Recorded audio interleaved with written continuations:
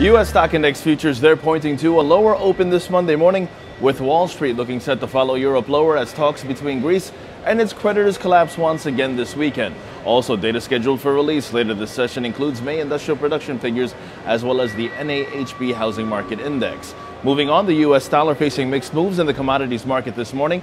The euro-U.S. dollar pair, that's 0.08% lower at 112.09. The British pound U.S. dollar pair 0.4% lower, 154.98.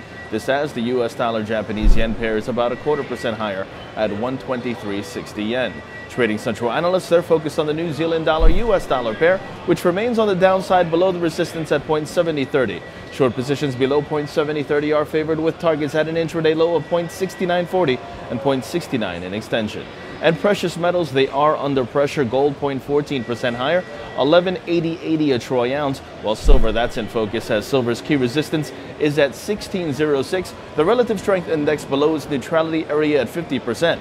Silver below its 20-hour and 50-hour moving averages. So as long as 1606 is the resistance, look for further downside to 1580 and 1559 in extension. And don't forget to follow Trading Central on Twitter for all of your Forex market updates. And for Trading Central Web TV from the New York Stock Exchange, I'm James Swinney.